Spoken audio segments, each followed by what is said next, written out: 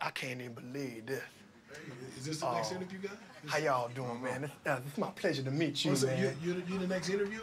Oh, no, man, I'm just the delivery man. I'm delivering the water, man, to the room 1202, and then I had come around here, and I had been, if you, excuse the language, but fortuitous enough to see y'all sitting in the room like this, and then I can't even believe this. Man, you just, I'm sorry, who are you? Amazing. My name is Eugene Struthers. Eugene Struthers, I'm a big fan. It's nice to meet both of y'all, man. Y'all mind if I sit down? Y'all mind if I sit down for a second, man? Just take a load off? All right, man. Oh, man. Hey, y'all was in that movie I seen last night, man. It was, what's it called? The Griddle Gang? Gridiron Gang. Gridiron. Of course, that's right, man. And then them kids, you all had adopted all them kids because you was a gay couple and you had adopted all them children together to take care of all them.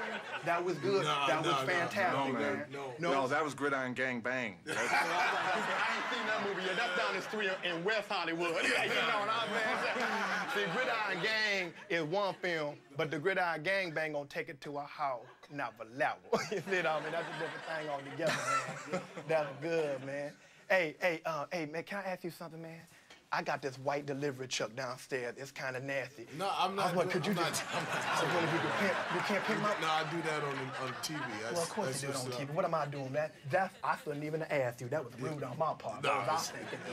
But if you could just take a look at it downstairs, give me some tips. Like put a shark on the side of it, breathing fire, something like that, and the angels coming out, something like that. You know, I never actually work on the cars. I just well, of course you don't work on the cars, dog. You too busy hosting the show, man. You directing it. No, I just host. You gotta find time to buy that jewelry. I mean, you ain't got time to be talking. Eugene? Please. Yeah, that's my name, Eugene. What did you think when you first walked in, man? I thought... What you expected? Okay, I ain't gonna lie. Gonna lie. Because I had seen you in Be Cool, and I know that's the true story, so I know that you are gay. No, I'm not gay, but I'll tell you, if I was, I'd be in love with both of y'all. I would let you hit it. Look, can I tell you something else? Can I ask you a question? Can you ask me a question? Could you listen? You have me all the questions. Could you lift me up right now? Just up over your head. Like your spirits? See how you did that? See how you had just done that?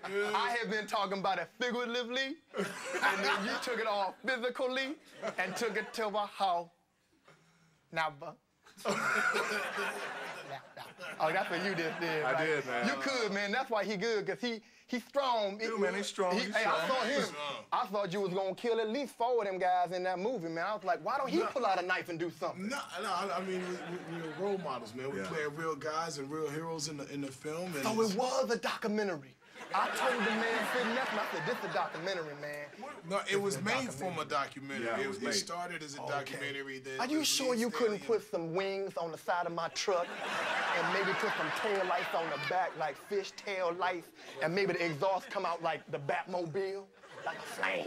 And I'd be driving down the street like, what's up, Jim's water delivery? What's up? Because my car is at this level right here, y'all.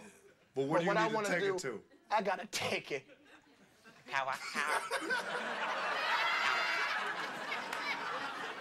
That's what I want. That's what I'm talking about. I want to ask you, how does one go about getting such a name as Extinct? How you do that? It's Xzibit. Okay, what are you laughing at? Right.